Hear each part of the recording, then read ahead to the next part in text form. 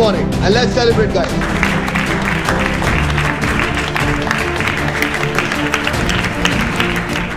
Hi, good morning and let's celebrate.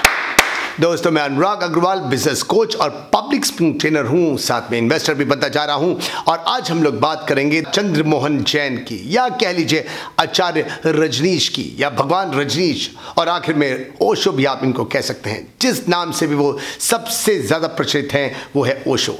Osho का जन्म 11 दिसंबर 1931 को कुचवाड़ा मध्य प्रदेश में हुआ था। वो एक इंडियन स्पिरिचुअल नेता थे, पब्लिक स्पीकर थे, जिन्होंने पूर्वी रहस्यवाद, पर्सनल डिवोशन और सेक्सुअल फ्रीडम यानी संभोग की स्वतंत्रता के सिद्धांतों का प्रचार देश में तो देश में, बाहर भी विदेशों में भी खूब इस पर बोले। वो ओशो ने सैकड़ों किताबें लिखी, हजारों प्रवचन किए। उनके प्रवचन और किताबें ऑडियो कैसेट और वीडियो कैसेट के रूप में अवेलेबल हैं। उन्होंने अपने रेबेलियस विचारों से दुनिया भर के साइंटिस्ट, इंटेलेक्चुअल्स और राइटर्स को प्रभावित किया। उन्होंने एक हंसते खेलते पारिवारिक सन्यास को दुनिया में इंट्रोड्यूस किया। लोग इसे सुनते ही चकित और मुग्ध हो जाते। उनका कहना था, इस सन्यास में कोई सैक्रिफाइस नहीं, कोई पलायन नहीं, बल्कि ध्यान लगाकर अपने आप में बदलाव ला करके जीवन को और सुंदर बनाने की भावना है। दुनिया में रहते हुए दुनिया का न होना, कमलवत जीना, पास्ट की मेमोरीज और फ्यूचर की कल्पनाओं से बिना डरे होश में जीना ही ओशो का नया सन्यास यानी कि न्यू सन्यास है। सन्यासी को कोई सैफरन या गेरुआ वस्त्र पहनने की आवश्यकता नहीं, माला और नियमों का पालन करने की भी जरूरत नहीं, वो ऐसा कहते थे। पूजा पाठ, ईश्वर प्रार्थना की जरूरत नहीं, बस हर रोज ध्यान करने की जरूरत है, मेडिटेशन की जरूरत है।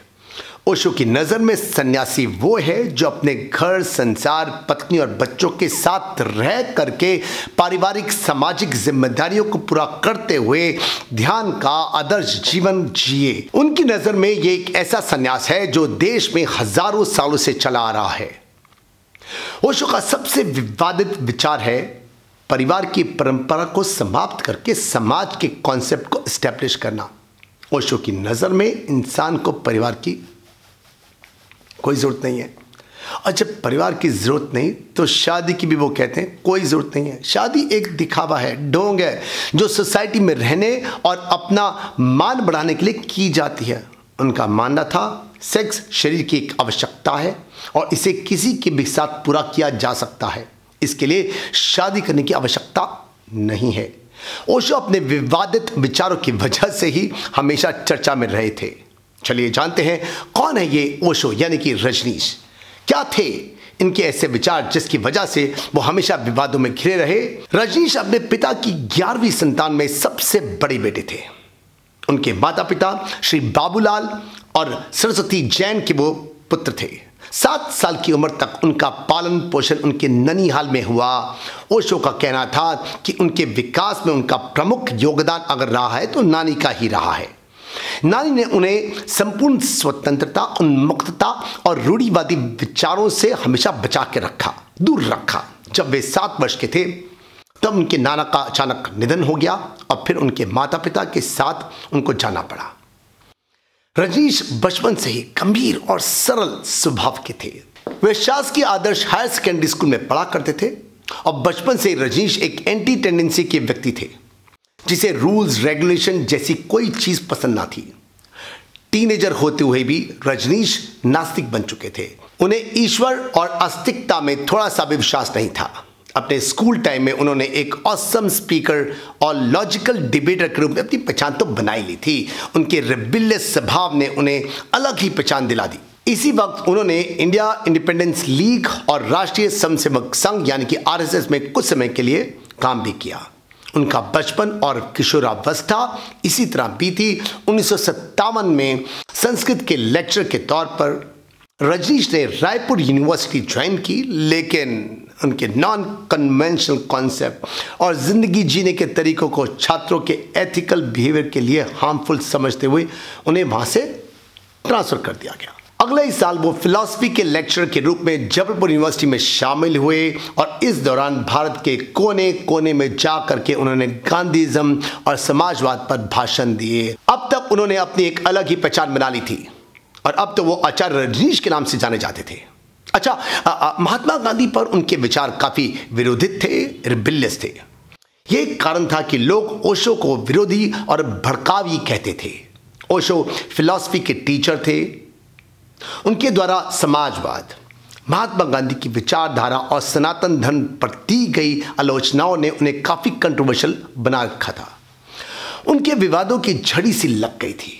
उनके सेक्स को लेकर के विचारों पर, वे सेक्सुअल रिलेशनशिप पर काफी इंडिपेंडेंट विचार रखते थे और उसे ही प्रीच भी किया करते थे, जिसकी वजह से उन्हें कई भारतीय और फिर विदेशी मैगजीन्स में 1960-70 में सेक्स गुरु के नाम से भी संबोधित किया गया। संभोग से समाधि की ओर, यानी from sex to super consciousness नाम की पुस्तक उन्होंने लिखी कि कैसे सेक्स एक कंपल्सरी और नेचुरल एक्ट है और उनके संन्यास की शुरुआत इसी से होती है। उनका कहना है कि जब तक आप सेटिस्फाइड नहीं हैं तब तक आप फ्री नहीं हो सकते, ना मोक्ष की प्राप्ति कर सकते हैं। उनका कहना था जिस दिन इस देश में सेक्स को सीमलेसली एक्सेप्ट कर लिया जाएगा उस दिन बहुत बड़ी एनर्जी मुक्त होगी देश में कि हम आइंस्टाइन पैदा कर सकेंगे। ओशो हमेशा से ही मेडिटेशन की इंपॉर्टेंस को, माइंडफुलनेस को, लव, सेलिब्रेशन, करेज, क्रिएटिविटी और ह्यूमर की इंपॉर्टेंस को बताया, सुनाया और समझाया करते थे। 1970 में ओशो कुछ समय के लिए मुंबई में रुके और उन्होंने अपने शिष्यों को नियो सन्यासिन्स में कन्वर्ट किया और स्पिरिचुअल लीडर की तरह कार्य शुरू किया। उनके लिए सन्यासी वो नहीं था जो ट्रेडिशनल ऑरेंज ड्रेस पहने, गले में ढेर सारी मालाएं पहने, बल्कि असल में सन्यासी वो है जो कि सेलिब्रिटी लाइफस्टाइल फॉलो करे, न कि एस्थेटिक मॉन्क एक साधु की तरह जिए। ओशो के पास ढेरों रोल्स रॉयस कारें थी, महंगी, करोड़ों रुपए की। अक्सर उन पर सिवालिया निशान खड़े होते थे। महंगे लाइफस्टाइल के कारण वो काफी विवादों में भी रहे। ये भी कहा जाता है कि ओशो अपर कास्ट के गुरु थे, न कि छोटे और लोअर कास्ट के। अच्छा, मुंबई उनके लिए विवाद तो नहीं मगर स्वास्थ्य विरोधी जरूर साबित हुई और उन्हें डायबिटीज, अस्थमा और भिन्न भिन्न प्रकार की एलर्जीज भी हो गई। अच्छा, 1974 में रजनीश ने अपने आश्रम को पुणे में रिलोकेट किया और वहां पर अलग अलग थेरेपीज, टीचिंग शुरू करवा दी। आश्रम में लोगों की संख्या बढ़ती चली गई और साथ में विदेशियों की भी संख्या जो है वो काफी तेजी से बढ़ने लग गई। आश्रम के प्रेमाइसिस को बढ़ाने की मांग की गई, जिसके बाद लोग अलग अलग जगहों पर घर लेकर रहने लग गए। 1978 में एक और विवाद में ओशो घिर गए। उस वक्त मोरारजी देसाई की गवर्नमेंट से किसी टेंशन और विवादों के कारण रजनीश को आश्रम ही छोड़ना पड़ा। आश्रम छोड़ने के बाद ओशो वहां से 1981 में अमेरिका चले गए। वहां उन्होंने 29 अगस्त को ओरेगॉन में रजनीशपुरम नाम से अपने आश्रम की स्थापना की, जो बहुत तेजी से करीब 64,000 एकड़ में फैलता चला गया। तकरीबन 20,000 से ज्यादा लोग वहां पर आकर रहने लग गए। मात्र एक साल के अंदर 1982 में जब आश्रम के लोगों ने उसे एक अलग सिटी रजनीशपुरम बनाने की मांग की तो लोकल रेजिडेंट्स ने इसका विरोध किया और बस यहां से शुरू हुआ एक नया दौर विवादों का। यह आश्रम का आंदोलन अमेरिकी निवासियों और राज्य सरकार के साथ संघर्ष में घिर गया और आश्रम के निर्माण के संबंध में कानूनी लड़ाइयां तो शुरू ही हो गईं। अमेरिका में जिस तेज से वो फैले उससे ज्यादा स्पीड से उनके विवाद बढ़ते चले गए और विवाद और उन पर लगे इल्जाम भी बहुत भयंकर तरीके से उनके ऊपर आने लग गए।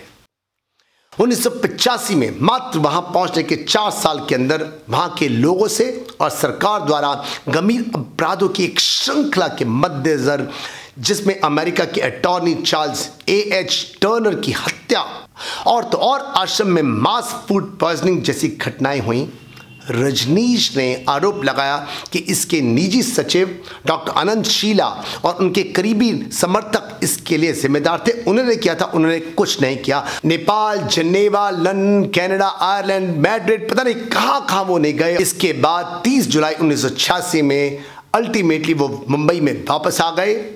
वहां कुछ दिन बिताने के बाद वो 1987 में अपने आश्रम पुणे वापस लौट आए और वहां अपने जीवन के अंतिम दिन बिताए। फरवरी 1989 में उन्होंने अपने आप को ओशो रजनीश नाम दिया खुद, जिसे सितंबर में ओशो के रूप में बहुत छोटा कर दिया गया। सिर्फ ओशो, रजनीश भी नाम उनका हटा दिया गया। इस बीच उनका स्वास्थ्य लगातार कमज़ोर होता जा रहा था और उन्होंने अप्रैल 1989 में अपना अंतिम प्रवचन दिया।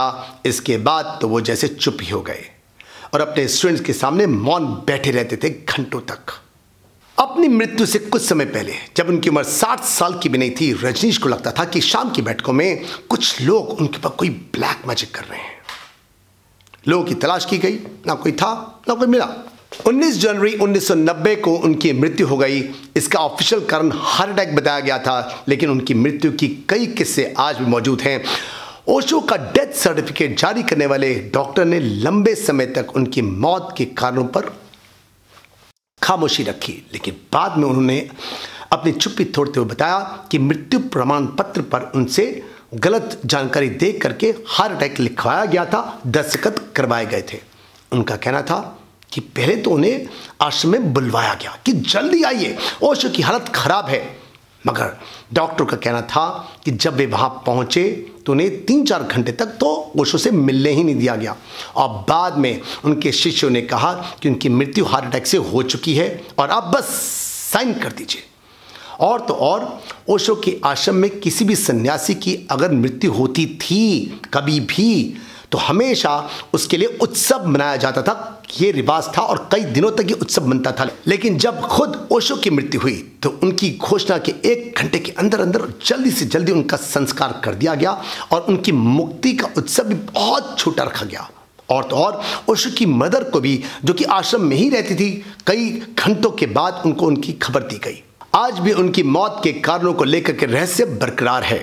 पुणे स्थित उनकी समाधि पर लिखी इस बात से ओशो की अहमियत का अंदाजा लगाया जा सकता है। क्या लिखा है देखिए, कहते हैं, लिखा हुआ इस पर, न कभी जन्मे न कभी मरे, वे धरती पर 11 दिसंबर 1931 से 19 जनवरी 1990 के बीच आए थे। ऑनलाइन प्लेटफॉर्म नेटफ्लिक्स ने हाल ही में ओशो पर वाइल्ड वाइल्ड कंट्री टाइटल से एक डॉक्यूमेंट्री सीरीज बनाई है। सीरीज में रजनीश के आश्रम का भारत से अमेरिका शिफ्ट होना दिखाया गया है। 20वीं सदी के महान विचारक तथा स्पिरिचुअल गुरु ओशो रजनीश ने वर्तमान में सभी फेमस धर्मों के ढोंग को उजागर कर दुनिया भर के लोगों से दुश्मनी मोल ले ली थी। कहा जाता है कि दुनिया को एकदम नए विचारों से हिला देने वाले, बौद्धिक जगत में तहलका मचा देने वाले भारतीय गुरु ओशो से वेस्ट की जनता इतनी प्रभावित हुई थी कि उनके इस भय के कारण कि अमेरिका की रोनाल्ड रीगन गवर्नमेंट ने उन्हें गिरफ्तार करवा करके जेल में डाल दिया था और बाद में अंतर्राष्ट्रीय षड्यंत्र के तहत उनको स्लो पॉइजन दे करके छोड़ दिया। ये स्लो पॉइजन भी एक कारण बताया जाता है ओशो की हेल्थ खराब होने का और उनकी मृत्यु का। लोगों का मानना है कि अमेरिकन सरकार के जहर की वजह से धीरे धीरे उनका स्वास्थ्य गिरने लगा और फिर भारत में 19 जनवरी को 1990 को उनकी मृत्यु हो गई थी। ओशो के जीवन का वो राज जो उनके साथ ही इस धरती में विलीन हो गए कि कहीं ना कहीं आज भी किसी रूप में हमारे आस पास भटकते हैं।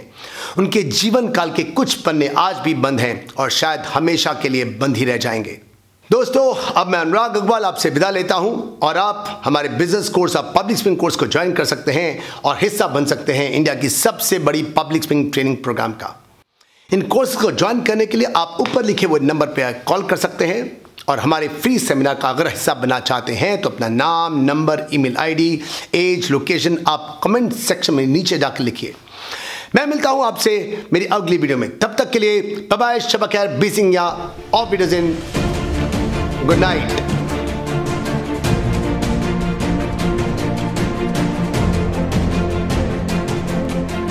Good morning and let's celebrate, guys.